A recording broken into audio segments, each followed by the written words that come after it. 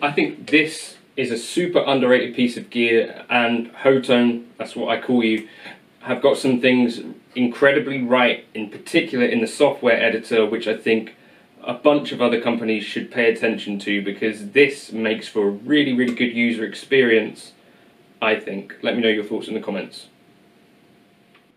Okay, so credit where it's due. I think the HoTone Ampero Stomp 2 is a little bit of a dark horse in the modelling world, and I think it's one of those things that maybe they haven't spent loads of money getting it in front of influencers and the sorts of people that you might have heard about in order to, you know, get this in front of more people.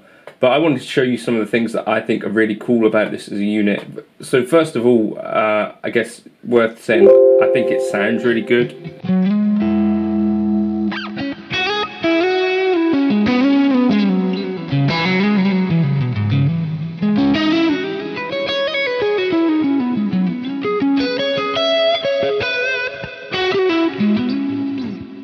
Which is obviously the most important thing. The one area that I would say that I feel like it's lacking in is kind of the foot switchable settings. There are things you can do though, so it's not a total disaster. It's just not as flexible as some of the Boss, Fractal or whatever else units. So let's just get in here and I'll show you what I mean. So I'm going to set it up in serial. Now, let's just take a look at the breadth of effects that are in here. So you've got like a few compressors. And what's really nice is you look here, it tells you exactly what these things are based on. Now, I don't know whether legally not every company, as far as I'm aware, would be able to get away with doing this, but HoTone are clearly doing it and they put in a disclaimer and stuff.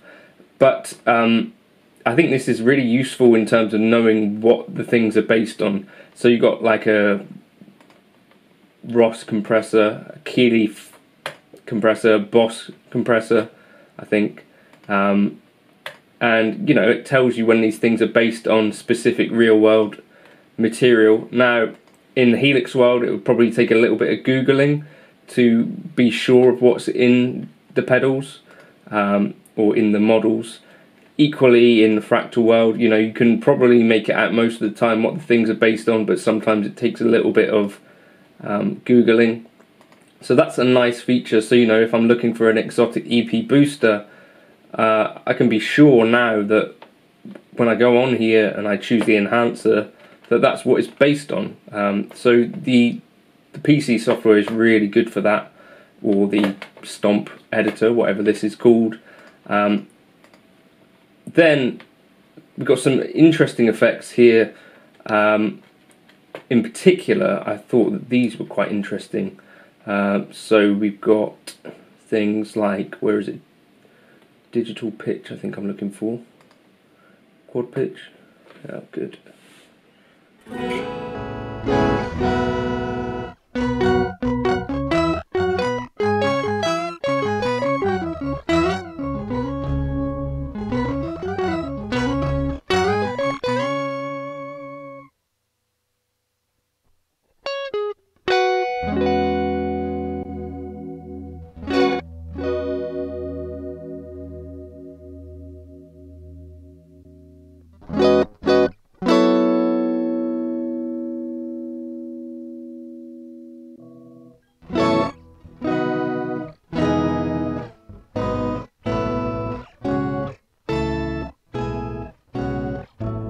You know, a range of pitch effects. Some of those I think sound better than others.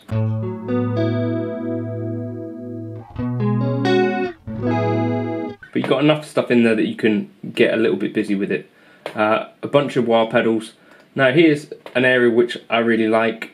Again, same as what we've got before. We've got green drive, and we've got a mixture of not just the iconography, but we've also got them telling us here what these things are based on.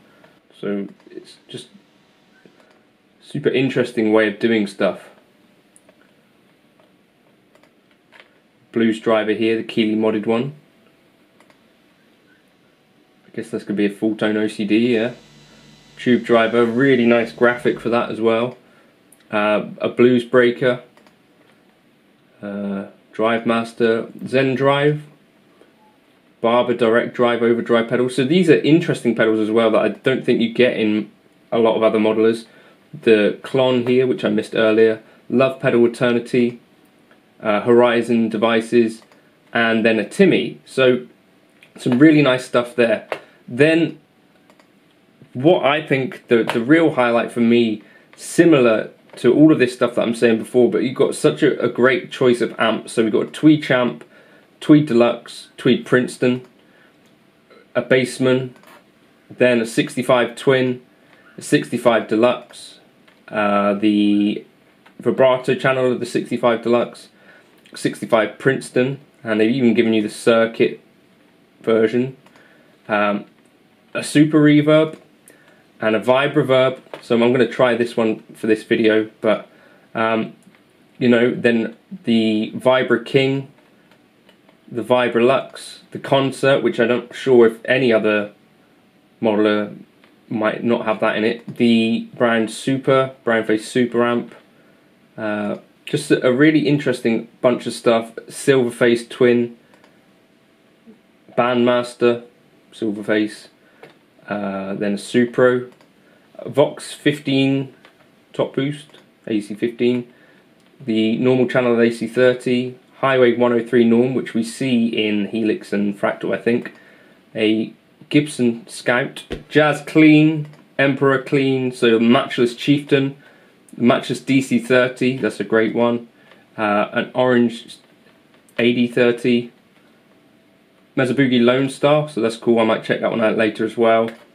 The Bogner Shiva, a Dr. Z38, a Dr. Z Route 66, so that's in quite a lot of modelers. Pendragon I've not heard of, a Trainwreck Express, so that's a really cool one. A Trainwreck Liverpool, also really cool. A Bad Cat Hotcat 30, so that's like an AC30 type thing. Silhouette 100, a Dumble. Then we go on to the driven amps. So we've got the bright channel of a Bassman, the switch on the drive channel of a Brown Vibra King, the AC30 top boost channel, some other channels, and then we get some Marshall stuff. So a small 18 watt blues breaker mini, JTM 45, the other channel, and then the jumps versions, JMP 50, Super Lead, and JCM 800. I think those are just based on, you know, your classic circuits. So sort of if you think of a JCM 800, it's not like a weird version of it, it's just what that amp is. A Mezaboogie 2C Plus lead channel, pretty cool. Another channel of this Shiva, AC30 drive, a Friedman BEOD, which is awesome. Bogner Ecstasy, also awesome. Soloist, so the Slow 100. Matchless Chieftain, another channel of it. Dr. Z38 drive channel. The lead channel of Mezaboogie, though they've not done the switch on it for the gain settings. Hot Kitty drive, so the top boost channel. Drive channel of an ODS. Marshall JCM 900. Rockaverb. Meza Mark IV lead channel. Soloist 100 lead. 5150. Friedman HBE. Angle Savage. Angle lead. Diesel. A rectifier. Vintage modern voicings. Still more VH. Another Bogner. And then some bass amps. So we've got, I think, 6 or 7 bass amps. 1, 2, 3, 4, 5, 6. Yeah. So those are the things that I really like about it, is that they've gone to the trouble of actually telling you what these things are based on, so that you could go and you could look up, you know, what do people use a vibreverb for. You know, you've got bright switches on there. This volume here, I guess, is going to be like your gain. I think there's a setting where you can tell it to automatically match your cabs, but for me personally, I like to go in and choose my ones. So again, I think I'd go for something like this. You can see there, even in the cabs, the speaker changes with each choice that you're making. So that's kind of cool.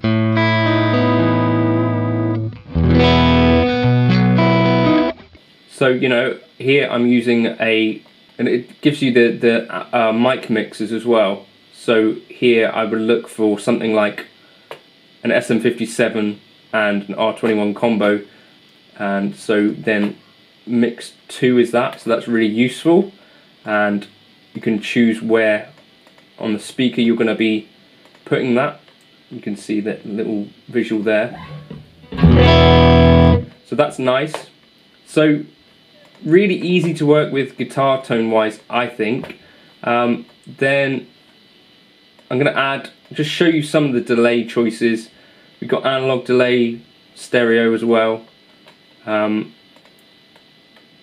chip-based delays, a Boss digital delay type thing, space echo, dual delay, ping pong, sweep delay, tremolo delay, lo-fi delay, ring delay, reverse delay, vintage rack,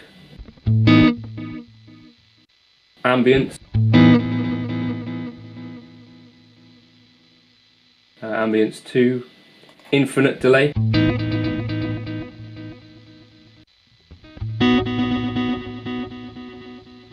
be nice to have some diffusion on those, I'd suggest,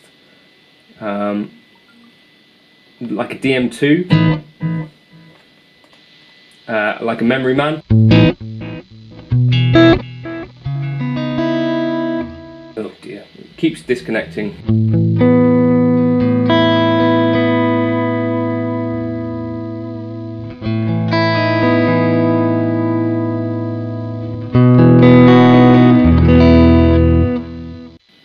Echo press, max on, a few max ons, and then 2290 mod.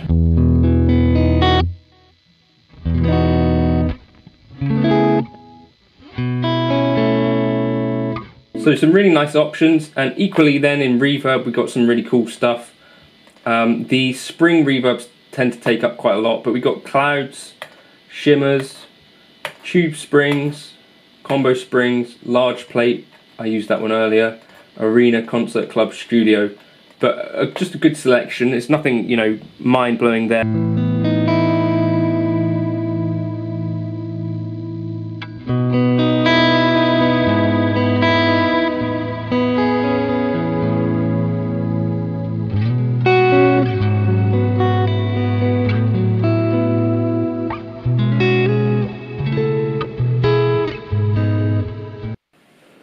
And I have to say, I think some of what's going on here does kind of remind me of the Fractal stuff, where it's like, when you pull up stuff, to me it does sound immediately quite gratifying.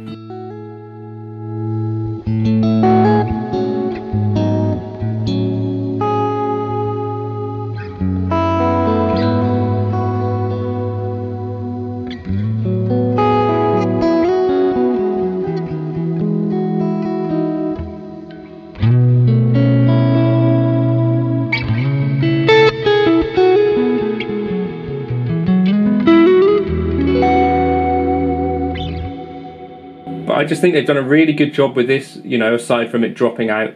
I think that is because I'm using this at the same time as my DAW, and it may even be that this lead is potentially not ideal. I'm not exactly sure on that, but it's not happened to me before, I promise. My thoughts on it, you know, this is the first time that the hardware or software has been dropping out in this way, but a great choice of amps, or selection of amps, a great selection of drives, some really usable delays and reverbs. I really like the cab section in particular. I think they've done a great job on that. It's a pretty serious little modeler. The only downside for me with this, as far as I can tell, is more to do with this foot switching stuff. Whether you could find a way to make that work for you with the relatively, compared to some other competitors, limited foot switching. But I think this might be, my favourite of all of the kind of software editors that I've seen. This is just exactly what you'd want, in my opinion. Let me know your thoughts in the comments. Are you impressed by this, or does this not impress you much, Shania? I'll catch you in another video soon, and let me know if you've got kind of thoughts on the Ampero Stomp. whether you'd like to see other manufacturers doing this sort of thing. To me, this is quite inviting. I don't know about you. Cheers! Oh, you'll be able to get this preset along with my others in the description if you want. Cheers for now.